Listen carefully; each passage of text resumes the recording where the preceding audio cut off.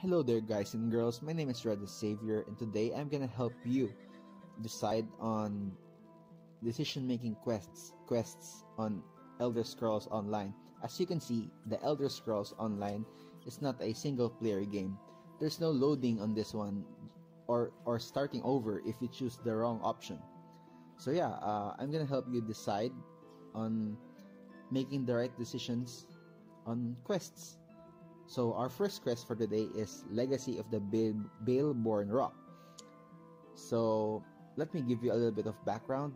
There's two lovers, Claudine and a guy Baelborne.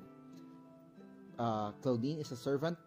The Baelborne is the owner of the manor, the son of the owner of the manor. Anyways, shit happens. They eventually leave Claudine to the tower to rot and die. And before Claudine died, she is pregnant with a guy. She was expecting a son. And before she died, she made a pact with the Daedra to save her son. Eventually, the place is cursed. The older Baelborne died.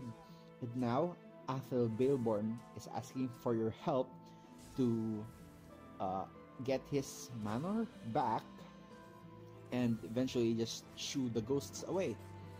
So yeah, you're gonna do the quest. Eventually you're gonna meet with this decision making part. So you have two options. Either you tell Athel to just fudge off, just leave the place, leave the spirits, or you're gonna break the curse. So for this one, with all the things that I have learned, the lesser evil, I mean, of course, there's no right thing to do here. It all depends to you. But for me, the lesser evil in here is to break the curse. Because if you decide to help the ghosts, it will eventually lead to the death of Athel Baelborne because of the curse. If you decided to break the curse, not only you're gonna get a lot of gears from the boss that you're gonna have to kill, but eventually you're gonna save the son of Claudine. After the pact is broken, the Daedra will just drop her daughter back to the tower, which is now a full-grown man. So you're gonna free a man from Daedra's hands, I guess, and no one dies in here, which is a good thing. So yeah, if you ever come across this quest, I recommend breaking the curse because it is the lesser evil, and for me, it is the right thing to do. I mean, the ghosts are just ghosts.